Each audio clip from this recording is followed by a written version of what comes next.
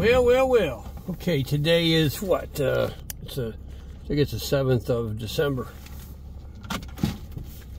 And I want to make a little video here. I'm going to go down Taggart Road.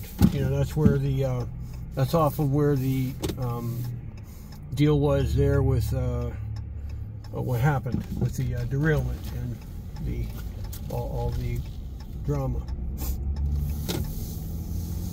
So I'm going to go ahead and go around, and it's probably not a great idea what I'm doing, because in truth, I don't know, I probably shouldn't do it this way, but I'm going to. I'm actually going to. Probably not the greatest idea. We'll see how it turns out. I don't know. We'll do what we can. Whew. So I'm coming from right now, like inside of East Palestine. I haven't gone completely downtown, but pretty close. So now I'm going back out. Yeah, I think I'm gonna keep it recording, and I'll tell you why. Because I don't want to have to be fiddling around with the telephone video capturing device. It's pretty amazing, huh? So, here we go.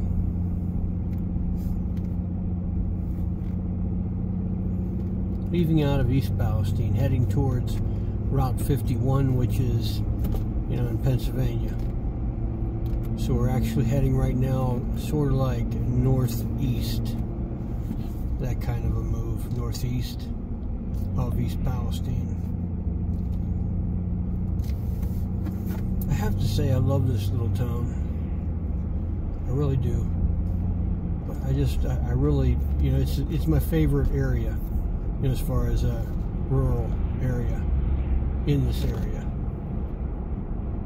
People have always been very friendly and just a really nice community. That's, I mean that. Wow. Some great people. That's my experience. See, that's why, you know, when after the derailment, you know, and I don't want to take a whole lot of time with this, but you know, I would have been right there at the site of that derailment that night at that time, because that's where I was heading to, right there to Leaky, more than likely. Well, let me take that back. I might have drove past Leaky, but I would have been right there at the time of the derailment. I mean, the timing almost, I mean, right on there, right at that time. I can't, you know, I don't know. From what I've heard, the reports at the time of the derailment, it was pretty frightening for folks that lived close by the tracks there. So, you know, I saw what I saw for, you know, the next day, and then Sunday is this smoke that was coming from, you know, what I could see from, you know, down towards Chippewa, and it really struck me. You know, I knew that things were still burning, and a thought entered my mind in Jesus' name, you know, that it was being intentionally burned off, you know. But that kind of a thought, that's a pretty evil kind of like thought, and it just didn't happen. You know, I was quickened about it to come up and capture some video, and I did. I captured video from this road right here. We're gonna make a right onto and head south on, which is actually it's Route 51, and but we're in Ohio right now because we headed northeast coming out of East Palestine. So now we're heading south. Anyway, there's a railroad bridge down here, and it's the railroad bridge, the line that, you know, the train Norfolk Southern derailed on. And I got up there Sunday afternoon, which was the 5th, and I got captured video, and another news station was there. I believe it was Channel 2. Now, I paid them the courtesy. I didn't record them. And, you know, I'd asked them, I had a camera that had a good zoom on it, and I was like, you know, you know, it's an amateur camera, but it got a good zoom. It's a hobbyist camera, but it, you know, I said, look, I can capture this video and help you guys out unless you don't have a zoom. And then I went down on the tracks after capturing some, capturing what I did up on the bridge. And when I looked up, they were gone. So it was really weird. But you know, I didn't put it together then that the media wasn't reporting on things. You know, that they were being actually guided not how to report on things. And that look from Pennsylvania to see, you know, those tankers, those hazardous material containers on fire from the Pennsylvania side over here, that would have shook up the narrative, you know, because Pennsylvania wasn't mentioned by anybody. You know, it was really all about positioning everything in East Palestine. So after I captured the video, you know, I just thought, you know what, man, these poor bastards over here. You know, I'm just saying, that's how I'm just trying to give it to you this way. It's like, these poor bastards. And look at this, these people. You know, they're all this shit. What's in that? What are they burning? You know, so I'm like, you know what?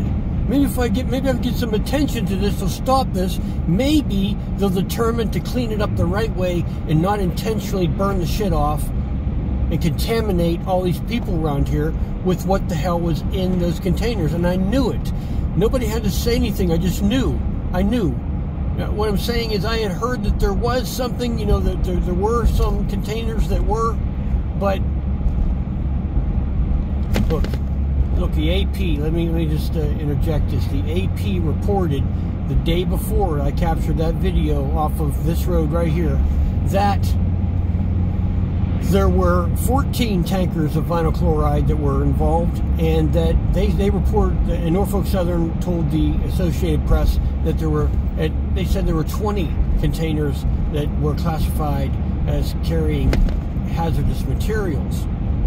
So they were coming up on this bridge, or did we already go by it? I'm sorry, I lost my, yeah, it's coming up here. You see up on this hill, up on this. So anyway, you know, I thought I was doing I wanted to help. And there was my naivete. I sent the footage out to the networks, you know, out to all of the networks. And it just so happened that, you know, within a couple hours of me doing that, within a couple hours of me sending out all that video to all these different networks, you know, the ABC networks, which now I refer to would say they're corporate media, corporately owned and, you know, directed. You know, they follow directives of corporations. And you know, that, you know, probably you're thinking, oh my God, he's a conspiracy theorist, because that's the way that our mind is trained up now. So anyway, I sent that out to the media, a whole lot of media, and within 2 hours, Governor DeWine, he declared a state of emergency and activated our military, you know, which was the Army National Guard stationed, you know, Ohio, but they're Army, they're all Army, believe it, they're all, you know, under federal jurisdiction. You think, you know, it's not state, it's, yeah, they will, but they're used by the states. But anyway, so they used our military, abused our military by having them stand sentry, S-E-N-T-R-Y, sentry, to, you know, guard everything so nobody would capture video like I did off of Route 51. They closed everything down so nobody could get anywhere near the site of the derailment. Now, why would they do that? Well, the reason why they did it is because they said that they couldn't get near this one tanker. This is how they did it. They told our authorities and everyone, they scared the shit out of everybody, used the media to do this as well. They said, you know what, there's this tanker and we got to release the pressure off of it because it's going to blow up, and there's going to be shrapnel that's going to be shot out a mile out from the explosion, and there's going to be all this toxic smoke that's going to go up from the explosion. So they went ahead and manipulated their way into this thing, how they did that. You know, so that then they blocked the area off so nobody would take video or photos of them preparing that area for a massive disposal of everything, and I mean everything. If you look at the aerials from the drones that went over the derailment, tell me you don't count at least 30 containers that are burnt, charred, you know, after they did all that. What I'm saying is, you know, I would guess that there were at least 30. There were 30 containers of hazardous materials. How are you going to say that something is not hazardous anyway? You know, I mean, it might not be as bad as vinyl chloride, but what kind of materials were in those ones that weren't classified as hazardous materials as well? So I don't know how many they burn off, but they burnt everything off. Now, what I wanted to show you is, see, here's welcome to Ohio. Now, I'm going to show you on the way back out what we just entered into Ohio right now, folks, right here, and I will show you. Here's Leaky, and right there is Leaky. Look, you see it right there, the sign, and right behind there is the derailment area. Right to the right here is the derailment, and that's how close it is to the border. That's the border right there, Ohio border and Pennsylvania, right there. You saw it. How far was it? I said it was a stone throw. I wasn't exaggerating. It's a literal stone throw. So here, I want to show you the sign for East Palestine. I'm going to drive good and slow. I want you to see the sign. Now entering. Welcome. Welcome to historic East Palestine, Ohio, where you want to be. Right there. Did you see it? Okay. When I said on the outskirts of East Palestine, I was not exaggerating.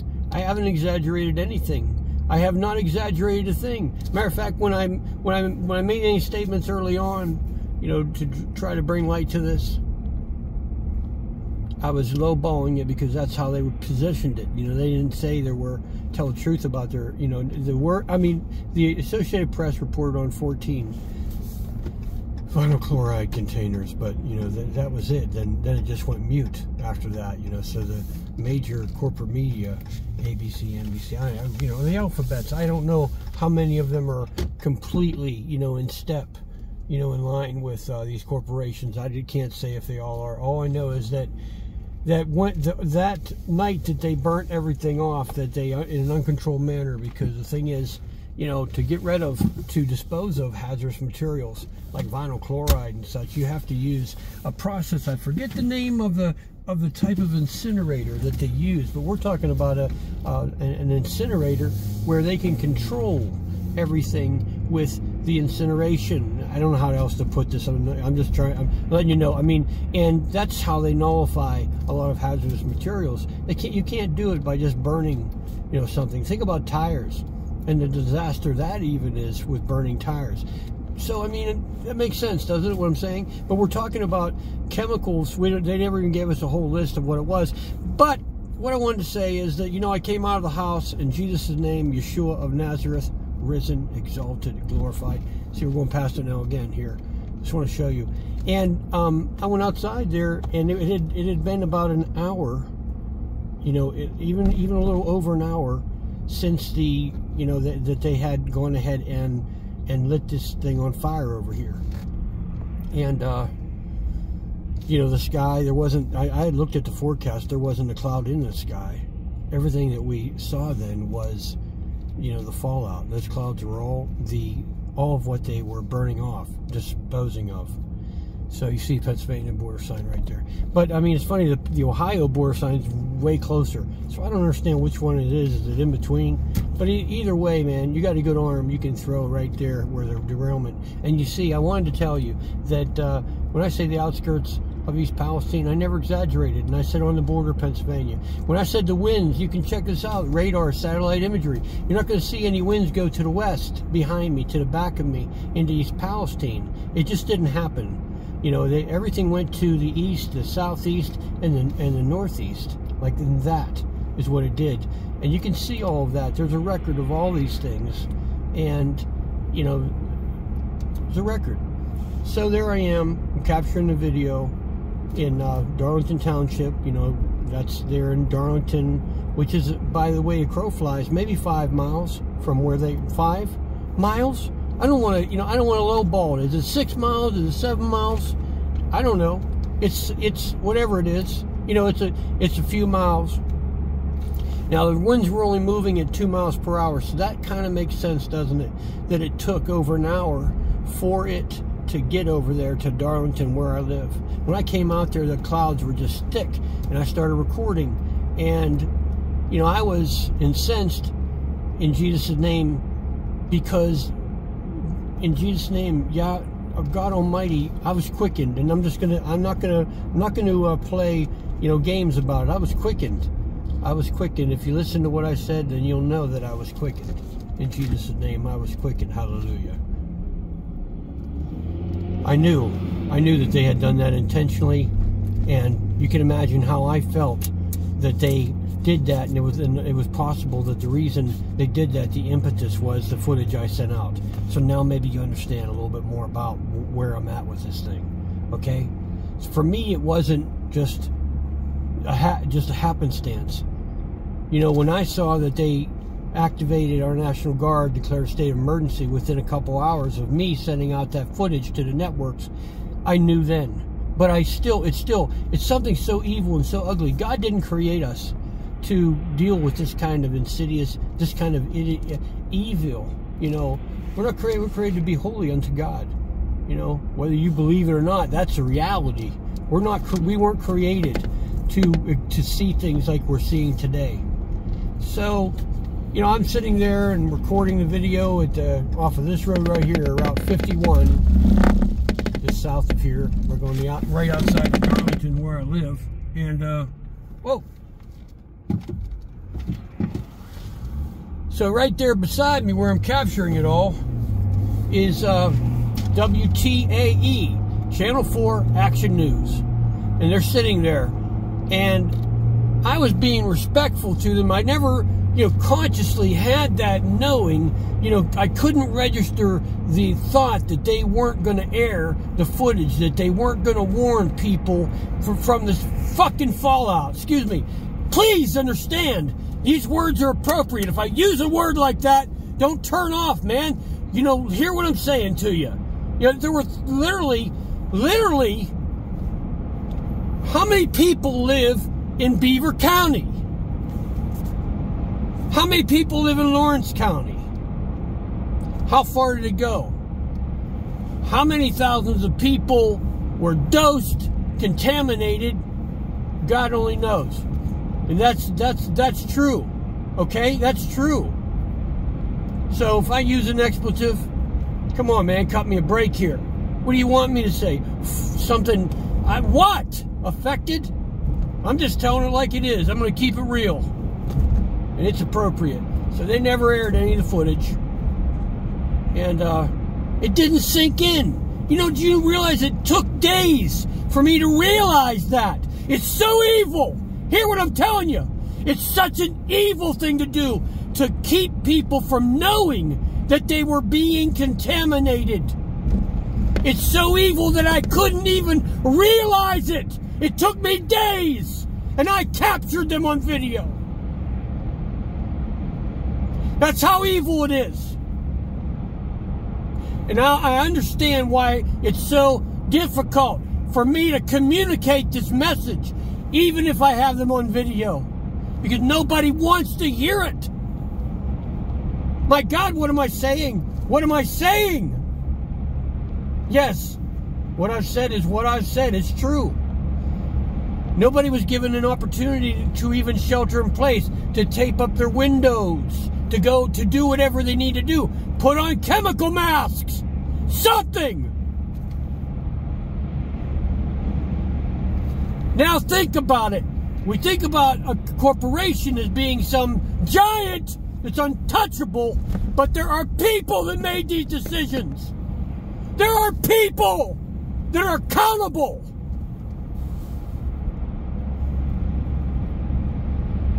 That's the truth. That's the truth. Here we are, December 7th. December 7th. It's been, you know what, we're just two months shy of the derailment of all this happening.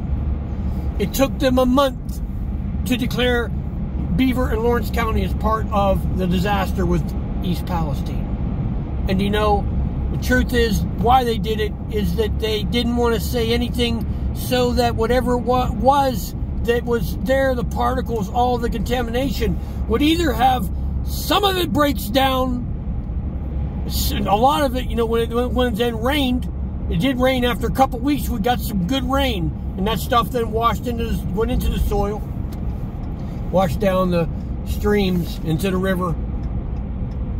But they were waiting for that, man. It's like, woo! And they know all along, they positioned the whole thing in East Palestine. The winds never even went in East Palestine. What you have there is really, unfortunately, you know, the fire departments, the first responders, when they got there, inadvertently, man, they used all that water on that area, and a lot of that chemical got washed into the stream. You know, that wasn't really, I doubt seriously it's even had much to do at all with the controlled burn, you know, disposal, because the trench they dug, I'll bet you that they took precaution that that wasn't going to happen, that it was going to leak into the soil. They did something. You know, we're talking about packing the ground, running it over. Of course, you know, we don't have any video or photographs that we've seen of any of that preparation, because that is so damning. Just like the video that I captured and released is so damning. It's so damning. But, hey guys, that's just the way it is. I would move the camera around. I don't want to mess around with it, but, you know, I'll tell you about these containers that Norfolk Southern's got, and I can see all the way driving into Darlington where I live. I thought they'd moved them out, you know, and they did move them out for a little bit, and they moved them all back in. And I don't know if they're sitting over here full of pellets from the cracker plant or what the hell is in them. But these big, you know, these corporations, this is what they do, man. They just abuse that public trust, and they'll park these containers. And if you look to your right, you might see them, but I'm not going to move the camera around. I'll drive up, and I'll tell you what, they go a good couple miles out. They're all together. We don't know what's in the containers, but they parked them here. Now, I complained about it, you know, and didn't get nowhere with it. I don't want these people getting all freaked out, you know. They're like, what the hell is this guy doing driving back in here? Hopefully I can make it out of here without getting their attention. But these containers here, they're going to go, I'll show you, they'll go all the way into town. And I thought, man, you know, I bitched about it, because I'm like, well, you know, there are people that literally live right up against these things, and you know, what's in them? So, you know, I'm going to tell you, I'm going to show you where there's a swing set over here. You know, and this is, so probably if I would take the time, I could show you several, you know, people. I'm telling you, this is close. It's close to everyone here, everyone that lives around here. They're right up against the houses. I'm going to drive through here just so that you see, just so you don't think that, oh, I'm just, you know, exaggerating. I ain't exaggerating shit, man. I'm telling the truth. You know, so the situation here, you know, there's a house right there. Wait a minute. Oh, can you see the house? Damn it. Well, if you can't, you can't. So let me turn the truck.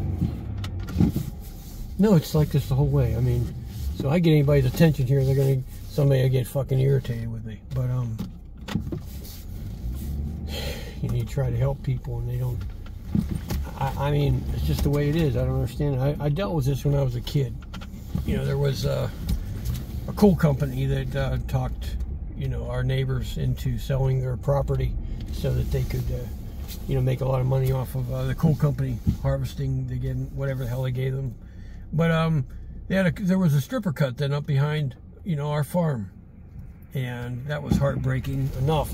But one night there were all these covered dump trucks that came into, you know, this is in Shenango Township between Elwood City and Newcastle, but it's kind of country right there in Shenango Township. And so I saw all these dump trucks lined up, and they were covered, and they're going into a stripper cut. And I'm thinking, what the hell is a bunch of 50 dump trucks anyway? And that's not exaggerating. That's being totally honest. So I'm like, what the hell? I called the police, and it's kind of a ballsy thing for a kid to do. You know, I mean, maybe little bit of impetuousness, you know. Could have gotten myself in big trouble. I don't know. But the police came out, went up there, and they were up there, you know, the stripper cut. We're waiting because my family gotten up, you know. It was maybe about 3 o'clock, I think, 3 o'clock in the morning. And cop comes down to our house because that's where the call was from, you know. Got landlines then, there's no cell phones and shit. So he's like, everything's okay. I'm like, well, what is it? It's all right. It's all right. They're mixing some good coal with the bad coal so they can get a better price for it. Mixing some good coal with some bad coal.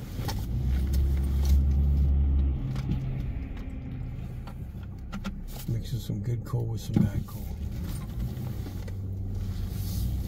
Well, my sister and my mom, they lost their teeth not too long after that because our spring, you know, was right underneath whatever the hell that it was that they put into that stripper cut.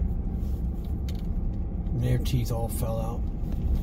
Everything, man, they all rotted out. It was something that was in the water because we're talking about, you know, the that aquifer. They had already dug down deep into the aquifer, so it was already, you know, a lot closer, you know, to where the underground lake was behind, you know, our spring house and watering trough. So, you know, we were getting the water from.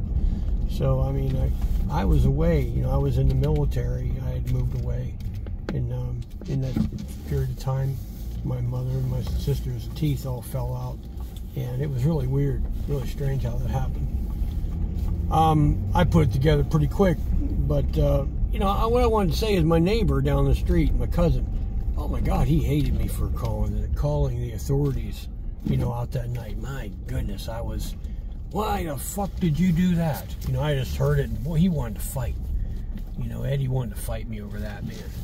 So people get funny about this shit. Nobody in this town, I didn't even hear anybody complain about everything that happened with the fallout. I hear about it later. There's some activists, you know, that, you know, you see, okay, what the hell? Okay, do you see? Okay, let me back up again here. Okay, the train, you see how long, it's all the way out, you know, at least a couple of miles out of town. But, and you're probably wondering why, you know, why they store them like this. Do you want to know why? Are you curious? See, I wasn't exaggerating. Was I exaggerating? Okay, all right, there are the kids playing, and there it is. And if you look, you see that, you can't see it on this side so much, but if you look closer, you can zoom in. That grass right there beside there, I'm gonna get out and I'm gonna show you. You gotta see this. I don't want to block this. Let me get out and I'll show you. The grass underneath the train, and the grass that runs. You know, what you think about is grass. You know, where there should be grass. I want to show you. I don't think there's anyone coming over here and spraying this, man. I think whatever is in these containers right here doesn't allow anything to too much grow along the train. Do you see this? Okay, all right. Let's say I'm wrong. Let's say that it is a chemical that's used. Okay, maybe it is a chemical. Well, what the hell kind of chemical next to these houses then anyway? So it's either one or the other. It's either the chemicals that they're using, some Roundup high industrial shit that probably is only used outside of towns. It shouldn't even be I'm telling you, they do some testing. Whatever the hell it is they use to kill these weeds, or if it is actually what's being hauled that's in these containers that does this, we don't know. But these people, man, I don't care. They can get a case of the ass, whatever. You know, I'm trying to help them. They don't know that, but you see, I mean, nothing grows under it. Nothing grows beside it. So you can see over there where there's nothing, you know, there you see everything's growing grass on the tracks and around the tracks. And over here, there's nothing. I want you to see this again.